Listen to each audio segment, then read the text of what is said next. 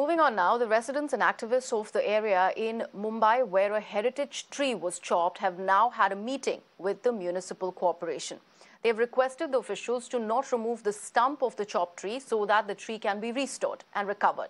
However, BMC has asked for the copy of the Bombay High Court order that stayed the chopping of the tree and also asked for an explanation from the residents on why they think the chopping was really illegal.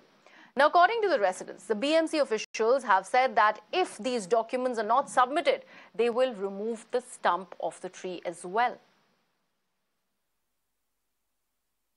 So this is the story that we have been tracking on Mirror now. We have been showing you the high-handedness on part of the police where an activist was physically removed from the spot for actually opposing the felling of this tree.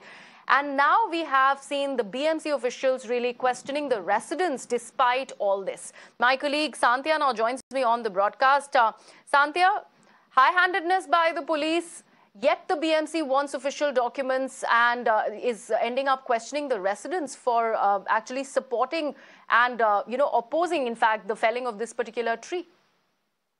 Yes, absolutely. See, the residents of the Gauthan of Ville, parle, where this tree was located, and some green activists actually went and had a meeting with BMC officials yesterday. So now these residents and activists are making an effort to ensure, because the stump of the tree is still there, so they believe that the tree can be recovered. So they are fighting for the recovery of the tree. And that's exactly why they went to BMC to request not to remove the stump. To that, BMC officials said that first they will have to bring the order of Bombay High Court, where Bombay High Court has put a stay on the chopping of that tree, and they also will have to bring a letter, and that letter is actually an explanation from the residents explaining why exactly they think that BMC's step of chopping this tree was illegal.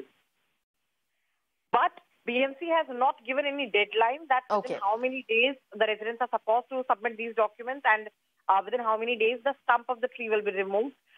So that confusion is still there, but the residents and the activists, since yesterday they started meeting their lawyers to see what can be done, what legal steps can be done in order to ensure that BMC does not remove the stump, because according to residents, the stump is their last hope, because basis that they can think of recovering the tree.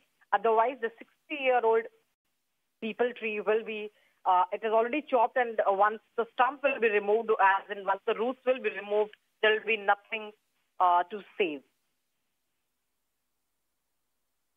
Absolutely, Santhya. Thank you so much for bringing us up to speed with all those details over there.